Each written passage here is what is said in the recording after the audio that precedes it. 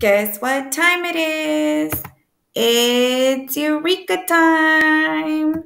Hello, boys and girls. Today we're January 26, 2021, and our goal is to get a 90% or higher on our end of module. Today we're going to be doing lesson 3. We're going to continue our learning, and our objective says, I can interpret two-digit numbers, meaning a number with two numbers, as either tens and some ones, or all of them as all ones.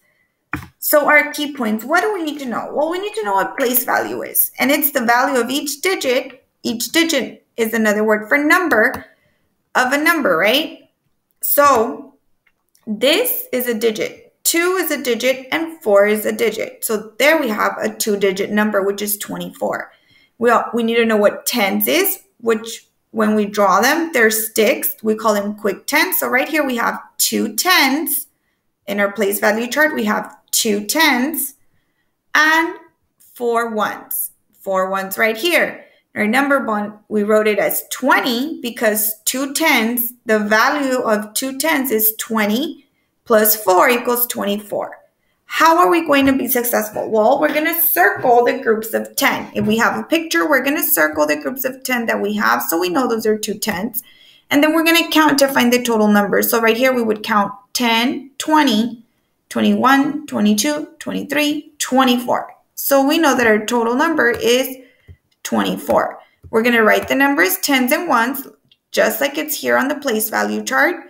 And then we also write the number the regular way, which would be just like this number right here, where we wrote it the regular way, right? So let's go on and do some learning. Please make sure that you are just listening and you're sitting very tall. Ready? Look at this number. How many tens and ones make up 24? Get ready. I should have heard 2 tens and 4 ones. Remember to name the unit, boys and girls.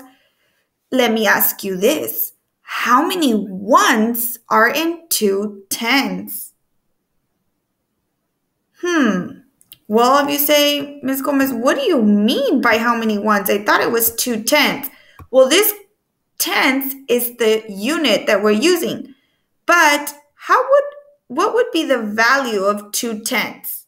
How would we write 2 tens the regular way? Well, we would count by tens, right? 10, 20. So we have 20 ones in 2 tens, just like this.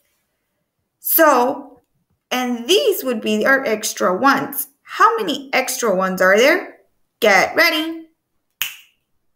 Yes, 4 extra ones. So how many ones are in 2 tens and 4 ones? Well, 24. So 2 tens and 4 ones, which our picture will look like this, 2 tens and 4 ones is the same as 24 ones, which is just the number written the regular way. That just means that if we had 2 groups of 10, if we would count each little cube, remember that each stick is made up of 10 cubes, it would be 24 ones. If we have a Lincoln cube and we break it all apart, we would have 24 ones.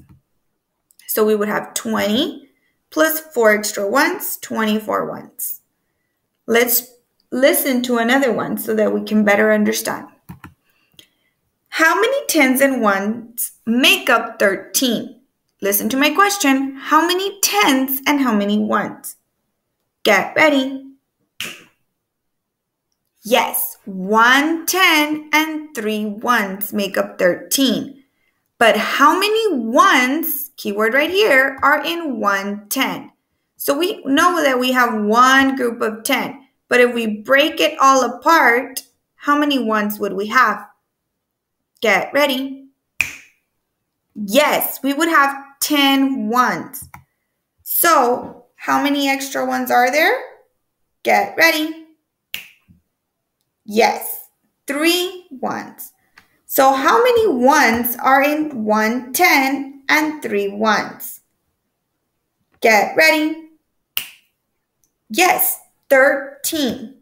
So 1 10 and 3 ones is the same as, get ready,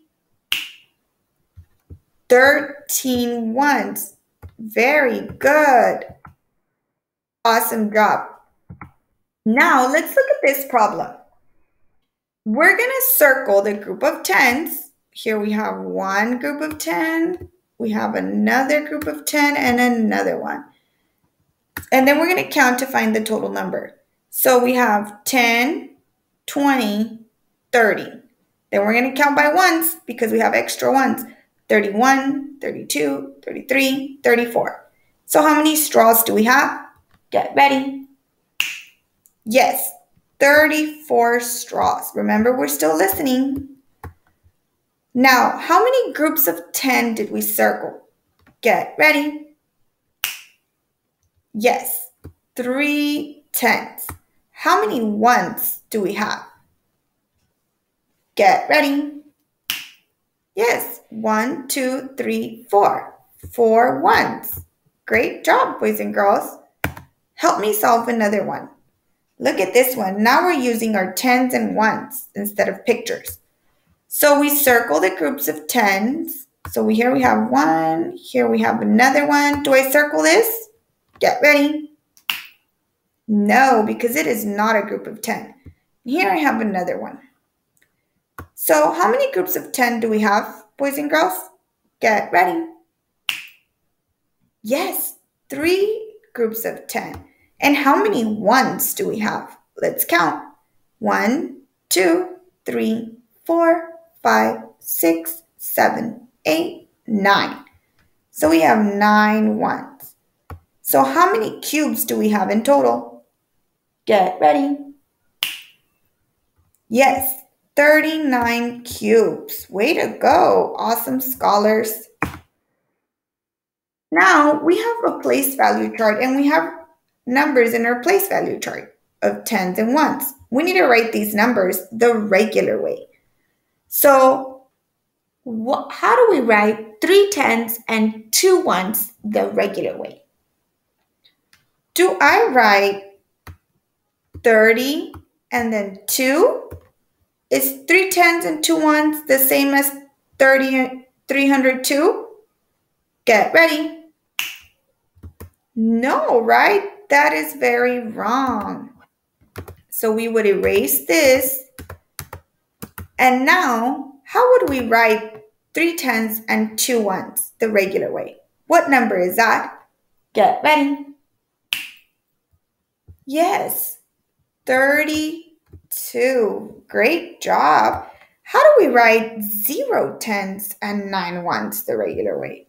Do I write it like this? Is 0 tens and 9 ones the same as 90? Get ready. I hope you said no, because that is not the same number. Here we have 90. We would have 9 tens and 0 ones. But remember, our chart, place value chart says we have 0 tens and 9 ones. So we would just write this number as 9, the number 9. Great job, boys and girls. So be ready to log into Pear Deck for the live session. See you then.